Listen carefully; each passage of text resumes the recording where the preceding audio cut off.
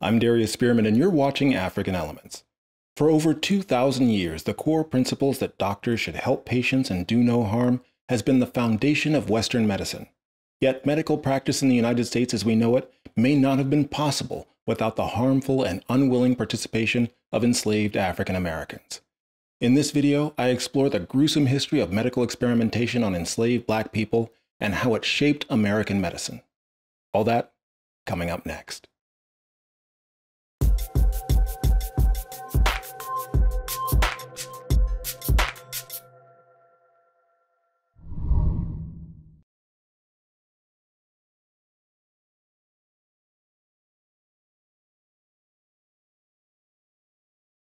Thank you for watching African Elements. If you're new to this channel, we produce content in Black and Africana studies and make it freely available.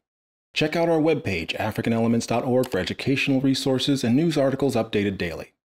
If you find this type of content valuable, be sure to drop a like, comment, and subscribe. That said, let's dig in.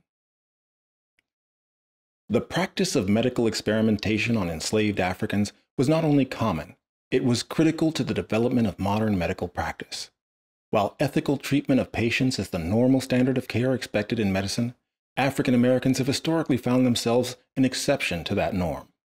In treating Black people as an abundant, subhuman supply of disposable labor and bodies, enslavers routinely abandoned the code of medical ethics reserved for whites. As such, they treated their human chattel as experimental subjects with no regard for consent. Before the Civil War, approximately 4 million Black people were held in slavery in the American South. The abundant slave population facilitated the notion that enslaved Blacks were expendable. Enslaved Black people lacked fundamental human rights and the liberty of bodily autonomy. Stripping them of their humanity was a method of controlling the slave population that allowed for unimaginable brutality. On the other hand, compliance was a survival tactic that many enslaved Black people adopted to lessen the brutality they experienced at the hands of their enslavers as much as possible.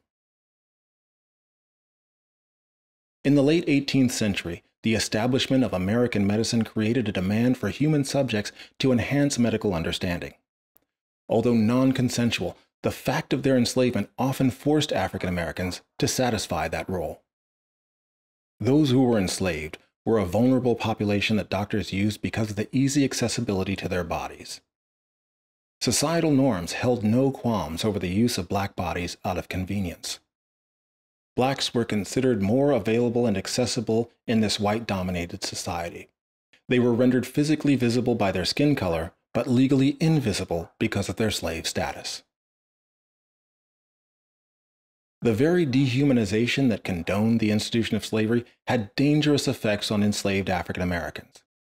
It condoned their ill treatment, abuse, and living conditions which would never be deemed acceptable even for the lowliest white Americans. Even in death, enslaved Black people were considered disposable and their bodies made accessible. It is to be expected in a slave society that the subjugated will be exploited. Such was the case in the American South, where Blacks acted not only as servants and laborers, but also as medical specimens. Some medical scientists living in that society took advantage of the slaves' helplessness to utilize them in demonstrations, autopsies, dissections, and experiments, situations distasteful to whites and rejected by them. As a result, the use of enslaved Black people in medical experimentation was prominent from the infancy of American medicine. Before establishing the first medical school in the United States in 1765, medical practitioners traveled to other countries to receive formal education. Slavery in the American South flourished in the 1830s alongside the establishment of medical schools there. Medical schools fueled the need for human bodies for teaching and testing. Slave bodies were exploited in these institutions for dissections, anatomy classes, and clinical experimentations. Stripping them of their humanity also allowed promulgation of the idea that African Americans did not experience pain to the extent of their white counterparts. By 1809, Dr. Ephraim McDowell, known as the father of ovariotomy, developed a method for removing ovarian tumors after acquiring and experimenting on enslaved Black women. One observer wrote, "All of the women operated upon in Kentucky except one were negresses, and they will bear cutting with nearly, if not quite as much impunity as dogs and rabbits. Our wonder was lessened, since physicians understood that black women's propensity to handle pain was effortless. Often bearing the brunt of both physical and sexual exploitation, many enslaved black women endured forced medical procedures against their will. Enslaved women were not asked if they would agree to such an operation, as they were totally without any claims to decision-making about their bodies or any other aspect of their lives. Enslavers not only forcefully subjected enslaved black women to endure painful medical procedures, but their lack of bodily autonomy in some cases subjected them to sexual exploitation. Dr. John Peter Mettauer performed one of the country's first successful vesicovaginal fistula operations in 1840. Often a result of complications after vaginal or bladder surgery, a vesicovaginal fistula is an opening that forms between the bladder and the wall of the vagina. Mettauer developed his method after performing experimental surgeries on a 20-year-old bondwoman to repair her fistula. After repeated failures, Mettauer went so far as to blame the enslaved woman's sexual activity for the persistence of her condition, even though Mettauer's slave patient had little or no agency to refuse men who wanted to engage in a sexual relationship with her, just as she could not end her participation in a gynecological clinical trial that proved ineffective for years. Ideally, practitioners use medicine to ease pain and suffering. However, in the case of enslaved black people, it can also be the root cause of suffering. That's true because enslavers regarded African Americans as subhuman property. Ultimately, the use of black slaves in medical experimentation was an appealing direction for the American medical establishment due to its little regard for black lives.